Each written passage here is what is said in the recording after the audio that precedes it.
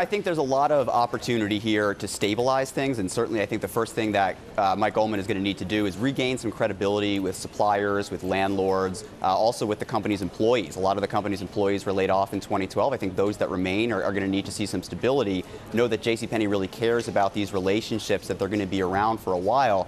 I think a lot of investors really should keep in mind, though, there's really not a whole lot that he's going to be able to do to stem the cash flow burn this year. JCPenney's already committed to a lot of payments last year under the old regime, things like fixtures, inventory. A lot of working capital payments were pushed from Q4 into Q1. Thus, I think we're going to burn about $1 billion of cash here just in the first quarter. I'm not sure if investors are really properly anticipating that. You know, back to Mr. Ullman, if they tossed him out in the beginning, why bring back the very same guy that you said wasn't working in the first place?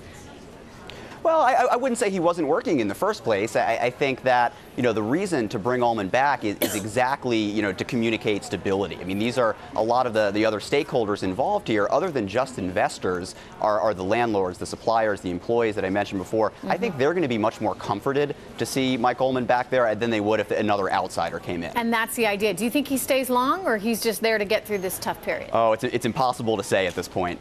Let me go over to Greg, who's looking at the charts for us. Talk to me about the stock. Okay, Trish. Well, price action doesn't lie. And in the last 14 months, the stock really got hammered. It traded from 44 all the way down to 14, below 14, which is where we presently are.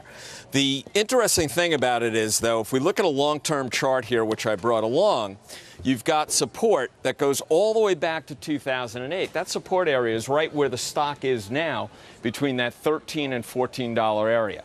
Regardless of that major long-term support, I'm not a buyer of the stock in here. I want the stock to work for us a little bit. I want to see it gain some legs, come up a couple of points. Don't be a hero. But for those traders that really want to dip their toe in here, it's about money management. If you have $100 to spend 20 or 30 if you really want to participate, but I wouldn't do it. I'd only do it on strength. All right.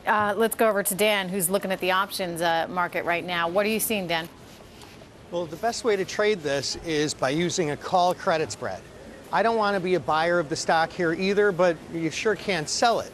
So a call credit spread enables you to profit as long as the stock doesn't rise, and that's what a lot of traders are talking about for JCPenney right now. Specifically, what do you mean traders are talking about for that? What's its future in your view? Well, I think that JCPenney is going to be stuck in a range here for a while. I think it's not likely to dip down very much lower, but I don't think that it's going to continue to rise. So the trade that I'm looking at is selling the May 16 calls and at the same time buying the May 18 calls for protection. So as long as the stock stays below 16 by May expiration, the trade's a winner.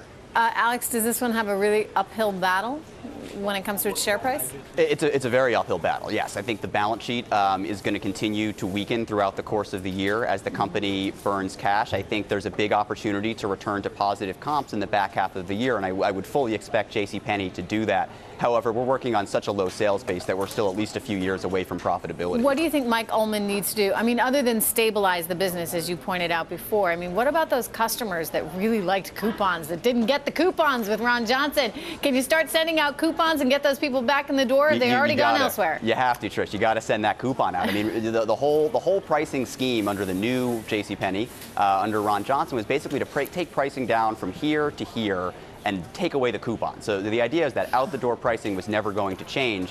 What we've started to see a little bit now is that ticket prices creeping up and up and up, and we've started to see more discounts. I think we're going to want to see more of that going forward. Do you think that was a kind of a fundamental flaw, Alex, that he didn't get the consumer psyche, the idea that Americans love a bargain? I do think that the strategy should have been tested. I think that, you know, coming from the background he did at Apple, I think, you know, a very full price environment.